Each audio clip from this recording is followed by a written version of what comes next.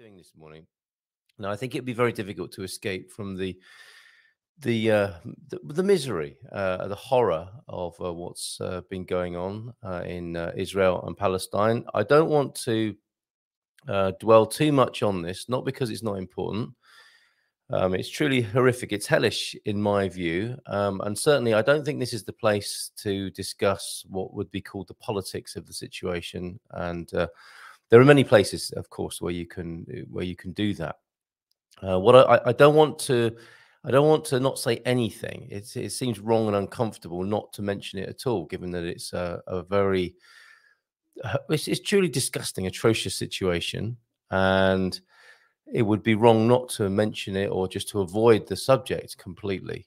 The best I feel I can do in the situation that we find ourselves in is do what we always do, I think, which is to appeal to human beings, to people, and deal with this on a people level, and do what we can to help our brothers and sisters, our fellow human beings, whether they're from Israel, from Palestine, from Iran, America, everybody who has some. Well, we all have some interest in the widest possible use of the word in this situation. Some are being more horrifically and tragically affected than others in the immediate sense. But this is one of those situations, I think, in the world where we're all affected, and what happens will affect us all, and already is affecting the general atmosphere and our outlook, our human outlook in the world. So my request, my invitation is that we reach out to people of the nationalities who are directly involved to see how we can support them. You know, we are, of course, a group mainly of international foreigners, immigrants, expats, whatever word you want to use, living here in Portugal, and there will be, of course, people from those communities who are most immediately affected. And I think what we can do, the best thing we can do, is not to add our input politically or the understandable anger and emotions that go with this. I don't think this is the place necessarily for that.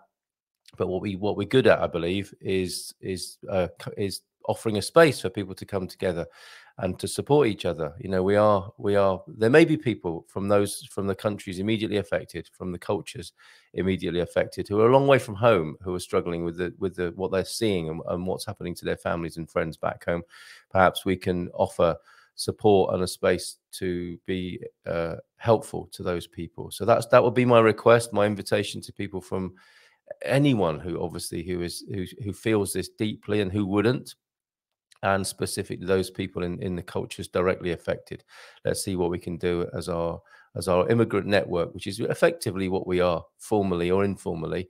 Let's see what we can do to help people. It's not something I want to avoid, but it's not something I want to talk about in a way that probably isn't very useful in the grand scheme of things. Let's do what we can do that might be useful in this situation.